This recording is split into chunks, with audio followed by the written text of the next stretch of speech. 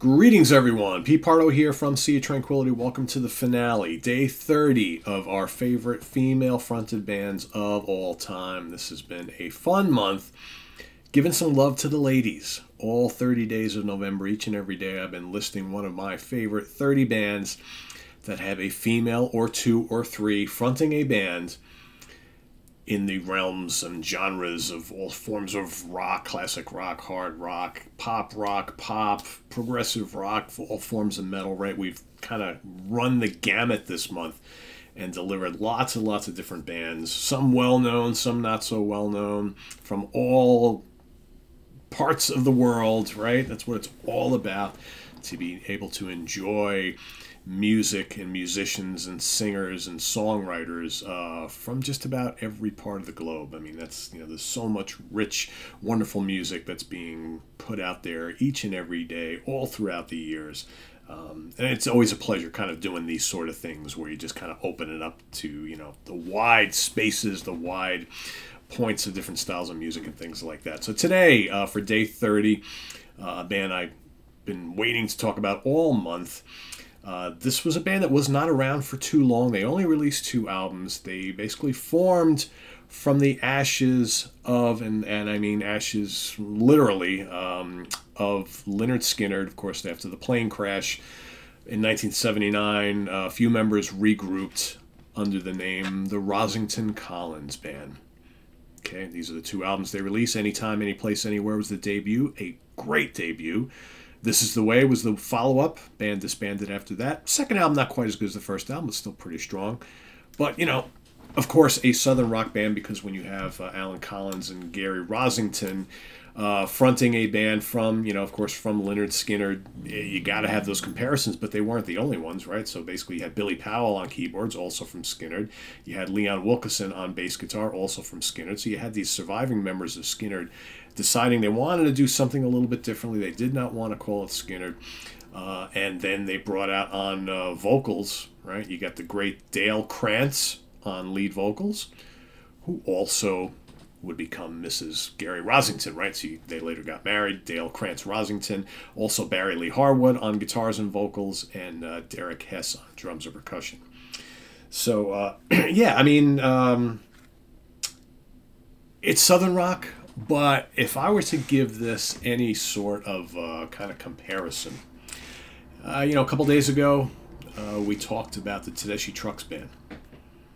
And also, if you're watching the channel today, I do review those 4 new Tedeschi Trucks Band albums. That's another band who, kind of get lumped into the Southern rock category, but yet don't follow all the same tropes and have all the same elements that lots of other bands. So, in that style of music. So while you've got all these, like, Lynyrd Skynyrd folks in this band, this music is much more bluesy, laid back in spots. There's lots of pop elements here. This is, even though you got, these 3 great guitar players in this band, not wall-to-wall blistering guitar solos and nasty guitar licks and all that stuff. Yeah, you get a little bit of it, but this is more about creating catchy, memorable, bluesy rock songs. Right? Like I said, there's a pop element on here. Dale, really good singer. Really good singer. Of course, she's been doing backup vocals in Skynyrd for like a million years now as well. So, but yeah, let's see if I got a picture of them in here in this little collection here, this wonderful BGO collection. Let's see. So here you got, there's all of them there, right? Dale, Gary, Alan, Barry, Billy, Derek, Leon. Let's see if there's anything else here I can show you. There we go. The big single, of course, on the first album was Don't Misunderstand Me, which is a great song. It's got a nice little guitar lick. It's got a great, memorable chorus. You got Prime Time is another killer song. 3 Times As Bad, more of a soulful ballad. You can, at times, Dale's got a kind of Janis Joplin light style of vocals, right? She's not quite as like histrionic as Janis, but One Good Man, some gospel on this album as well, right? Getaway's a great song, Winners and Losers. Misery Loves Company is terrific. On the second album, you got Gotta Get It Straight, which is a great lead-off track. You got Pine Boys, fun, or Pine Box, sorry. What else we got in here? I'm Free Today. Don't Stop Me Now. Yeah, not as many memorable songs on the second album as there were on the first, but it's still pretty good. And but that would be it. So you basically looking at 1979 to 1982 was the kind of timeline for this band. And of course, that went away. You had Alan Collins doing some solo stuff. The Alan Collins band. He of course would get into that horrific accident, and basically that was the end of his performing days. And then before you blink, at the end of the 80s, Lynyrd Skynyrd's back together with Johnny Van Zandt on the vocals, and once again the second wave of Lynyrd Skynyrd begins. So that's my pick for today. The Last Day Here, Rosington Collins Band. Anytime, Anyplace, Anywhere is the album to listen to if you haven't heard this band before.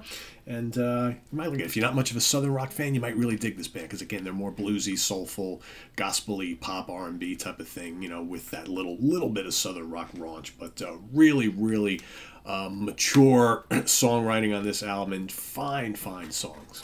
Again, and they're songs. This is, they're not long songs. There's not all extended jams and things like that. Not what this band was all about. So, really good stuff. Tyler really likes Rosington Collins Band, right? You like Dale Krantz, Rosington? Yeah? You like her as a singer? Right? You can talk to her? There you go. I wanted her to talk to you. So that is my pick for today. And let's do the honorable mentions. Why don't we? All right? Shall we? I've got a lot of them, and some of these I felt bad that they didn't make my top 30, but you can only squeeze so many in. But I like these bands a lot, so it's like the fact that I'm talking about them today, giving them some love. That's what it's all about. So let's start off with The Devil's Blood, okay, featuring the vocals of Farida Lamucci, otherwise known as the Mouth of Satan. Right, Devil's Blood were only around for a couple of years.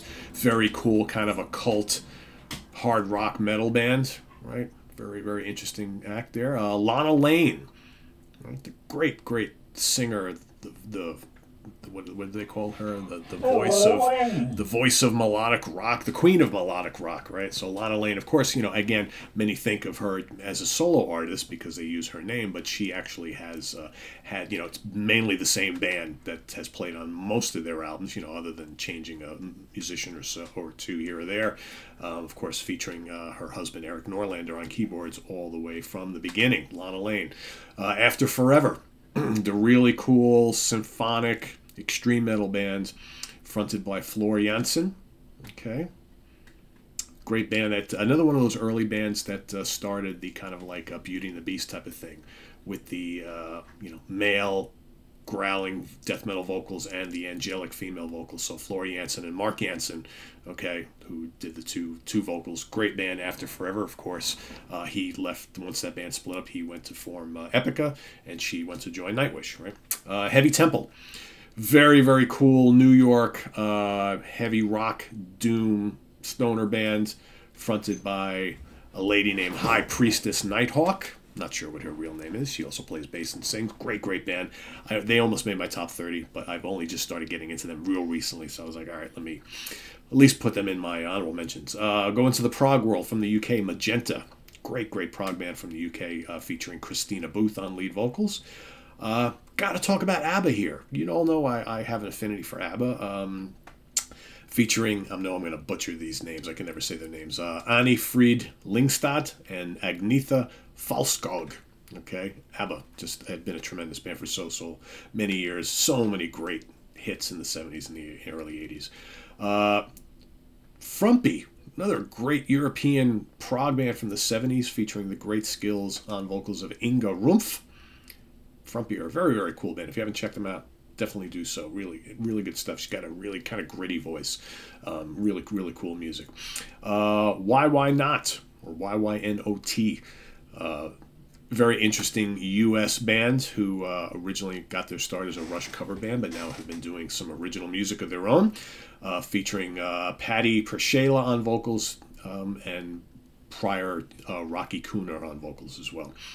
Another throwback from the 80s for me, a band that I was pretty much into for a number of years in the 80s and kind of like fell out of touch with them. But the band Chastain, led by, of course, guitar shredder extraordinary David Chastain, and featuring the awesome vocals of Leather Leone. She was a ripper back in the day. She could shred glass with that voice of hers, man. There's some really good albums from Chastain back in the day. Got to mention Lita Ford. Again, she's more of a solo artist, but she, throughout the 80s did have a pretty solid band for a number of years. Lita, of course, we gave lots of props to Lita during the Runaways episode we did a couple weeks ago. Next up, another cool kind of a throwback band, kind of like an occult hard rock band called Person, P-U-R-S-O-N, featuring the skills on guitar and vocals of Rosalie Cunningham. Sadly, I don't think they're anymore. They released 2 albums. I think they broke up. Mother's Finest, cool hard rock and funk band, featuring Joyce Baby Jean Kennedy, right?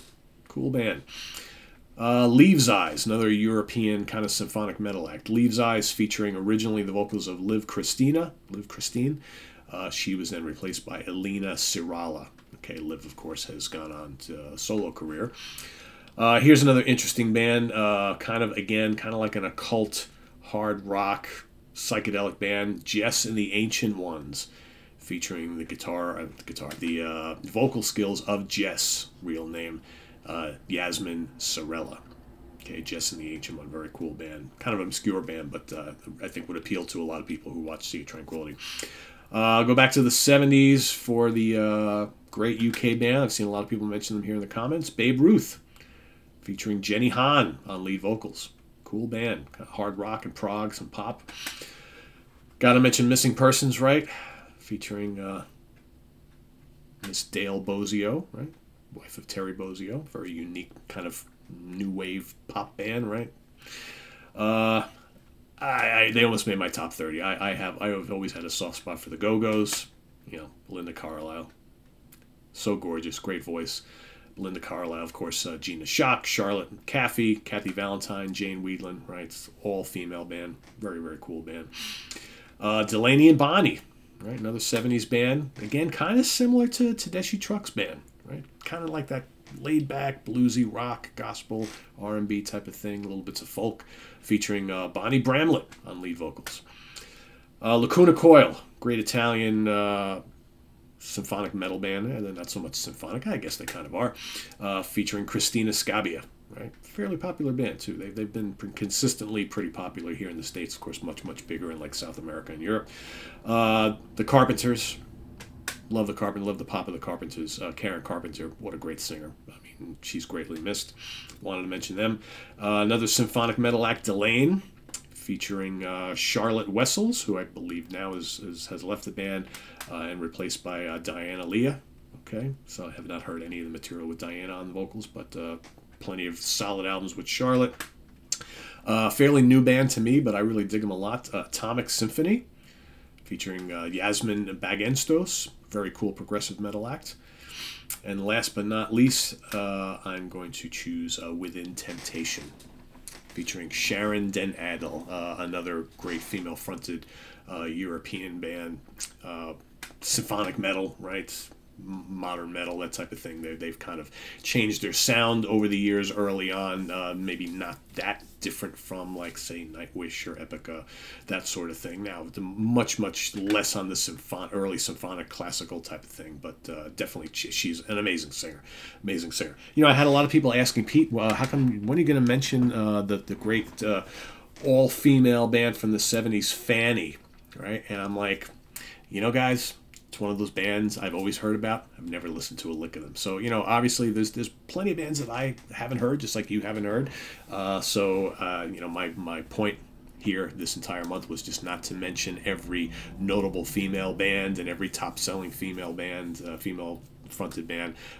We all picked our favorites, right? That's what we did. So if I haven't heard a band, as notable as they may be, or as much as you guys may love them, I'm not going to put them on my list if I haven't heard them, right? That doesn't make any sense.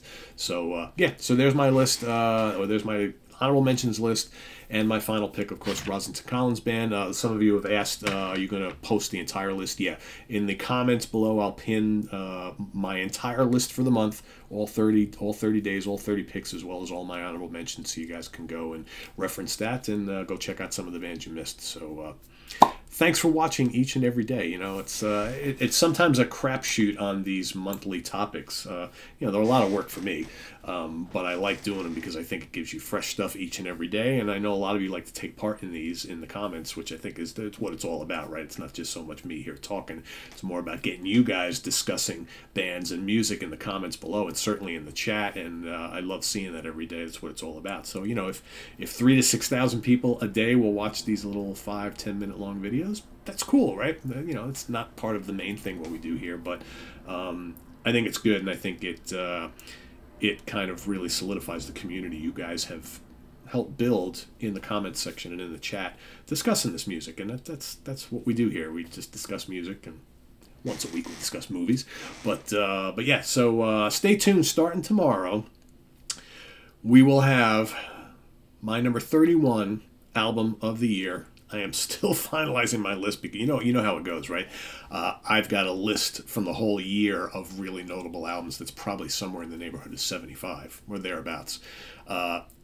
You can only fit 31 onto the show. You know, obviously on the website I'll give you my entire list, but you know, I can only fit 31 picks for the month. So I'm trying to figure out what are my favorite 31, and I feel really bad about some that may not make the show. They'll make my overall longer list and honorable mention list for the year, but I'm trying to make sure that the 31 that are featured every day in December that are my absolute favorites, and I have like maybe 4 or 5 that haven't made the list, and I'm going over the list, and I'm like, can I substitute, can I pull out? It's really hard, and it's like, you know, there are some albums that I think like technically are better than others, but it's like, but what it comes down to are which are the ones that I have liked and listened to the most, because I put a lot of stock into albums that I listen to the most. And it's like, even though, I mean, perfect example, you know, I could rate one album 4 out of 5 stars. I know it's maybe not a perfect album, but you know, it's 4 out of 5 is really, really good.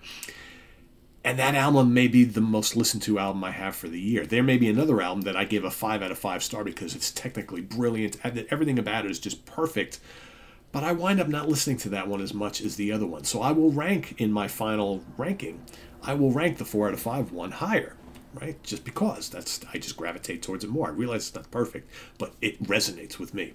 So that's what I struggle with when I do these end of the year lists every year, year after year after year. And so I'm going through that right now. So I literally have 24 hours to figure this damn thing out. At least the bottom one, right? Number 31. So like I said, I've got like 3 or 4 that I really want to get into the list, and I'm like, all right, what can I pull out here? So yeah, so there are obviously going to be in my top 31, there's going to be some albums that will not appear that I think are brilliant, must hear. They're just not going to make the final 31 days show, right? They'll make my final list for the year. So yeah, so I'm grappling with that right now. So anyway, you don't have to worry about that. That's what I'm worried about. So stay tuned tomorrow for pick number 31, day 1 of my favorite albums of 2022. I highly recommend you guys stay tuned each and every day. I have reviewed all of these albums on the channel here this year and on the website, pretty much most of them. So you've probably heard of them before, but seeing as how few people watch the new album reviews each and every week, and that's the facts, guys. You know, the daily shows I do get anywhere from 3,000 to 6,000 views. I struggle to get 1,000 views on the new album reviews on Wednesday. It's just reality, right? People don't seem to care about new music that much. All right, I know some of you do. I'm not talking to everybody, but that's just the sad reality. So chances are many of you might have missed the initial reviews of some of these albums that I'm going to be revealing over the next 31 days. So I highly recommend you check into them, check them out. They're going to be fairly short. I'm not going to go into full reviews of any of these anymore. These will be fairly short videos, basically just, you know, quick Here's the album. Here's where it is on my ranking.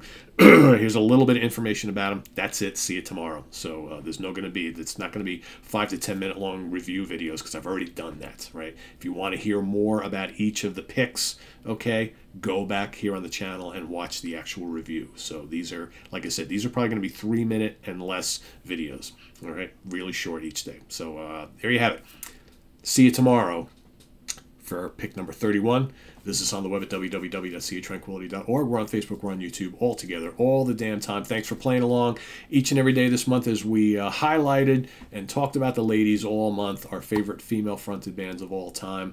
And once again, it's been fun, but December 1st is tomorrow. We'll see you then for the new topic, Best of the Year. Top 31 albums of 2022. Till then, I am Pete Pardo. Thanks for watching. Oh, and lots of new album reviews today, so don't miss those, all right? See you later. Bye-bye.